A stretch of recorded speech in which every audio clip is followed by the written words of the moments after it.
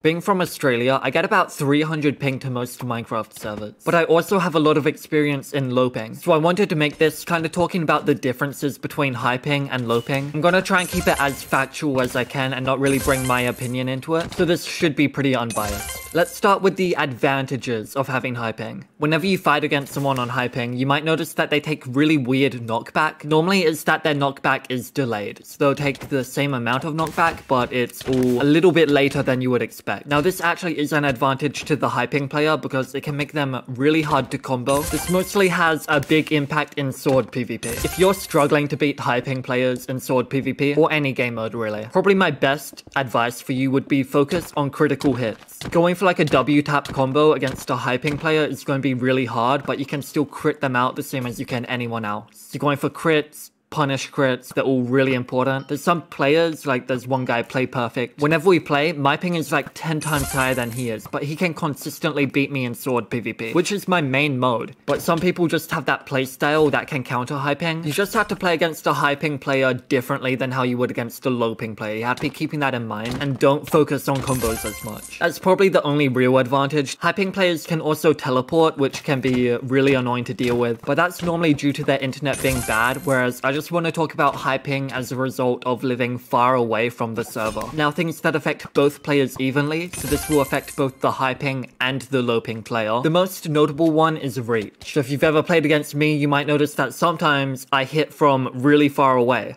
Like, holy shit, I'm actually hacking. And this is a result of, on my client, you're still within 3 blocks of me, but on your client, you've already moved away. This might feel like an advantage to the high ping player, but this actually goes both ways. So the high ping player will also be getting hit from really far away from you, and it's all because of their client is not in sync with the server. You can probably see it happen a lot in my videos where someone hits me from like 5 blocks away. They're not hacking, it's just because of my ping is bad. But yeah, that's something that people normally think is an advantage to the high ping player, but it affects both people the same way. The other thing that affects both players is any block that you can move through, like cobwebs or lava, water. If you place cobwebs on top of a high ping player, they might move through it without getting slowed down. And this is just because on their client, the cobwebs aren't there yet, so they don't get slowed down by it. But you can see, like, when I fought Clown Pierce, the same thing happens to the high ping player. So me, the high ping player, places cobwebs on him and he just moves out of them without slowing down because they're not there yet on the server side. So this one affects both people. All that's really left now is the disadvantages of high ping,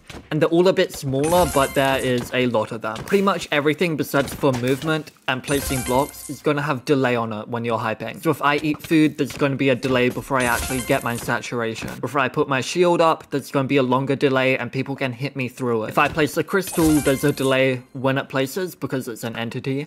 And then when I break it, there's another delay, which means I can only like place and break 2 crystals per second. Whereas on low ping, you can place and break about 10 per second. If the high ping player throws an ender pearl, there'll be delay. The really annoying one for me is the bow delay. If I shoot my bow, there's going to be a pretty long delay and it makes it really hard to hit your bow shot because you have to like really predict where the person's going to be.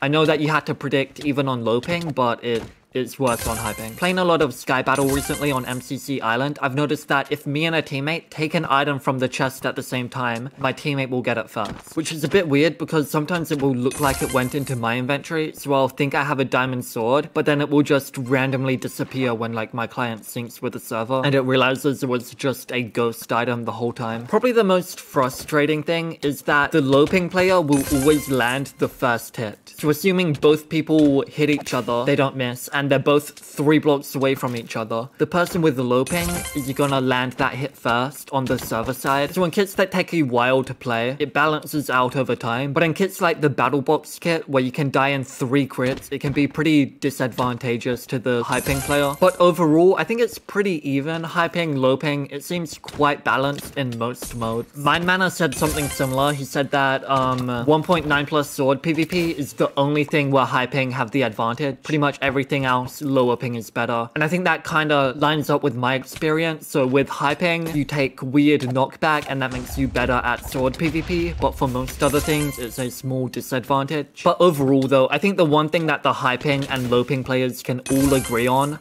the game would be better if everyone could just have 0 ping.